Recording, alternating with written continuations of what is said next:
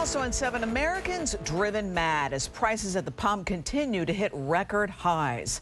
7's Rafael Pires is live in North Bay Village with the fuel frustrations a lot of us are feeling. Rafael. A lot of us for sure. No one wants to hear it. Gas prices going up once again. Pretty much everyone we spoke with say they are over it, and worst of all, some experts fear those numbers could keep going up. It's crazy expensive. It's pretty high. We're sick of seeing it. High gas prices all throughout South Florida. And overnight, another increase. The average price for regular gas in Miami-Dade and Broward counties up to $4.34, and the national average hitting a record high of $4.37. Been here since 2002.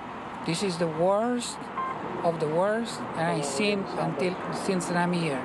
The state of Florida seeing about an 8-cent increase in just one day, bringing the average to $4.28. Crazy from one day to another. Coming here, spending $80, $90 every 2 weeks for gas is crazy. Prices varying throughout our area. These gas stations in Southwest Miami-Dade and Broward just 1 cent over the state average. But others like these in Miami's Brickell area, way over that price.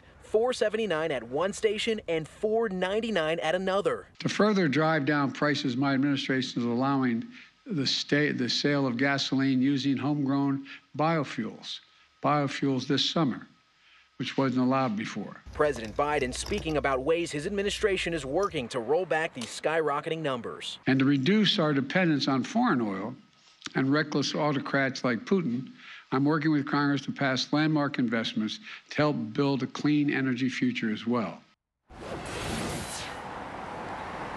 And until those gas prices go down, viewers, they can check out AAA. They can keep up with them online and look for some of those cheaper gas prices here in our area.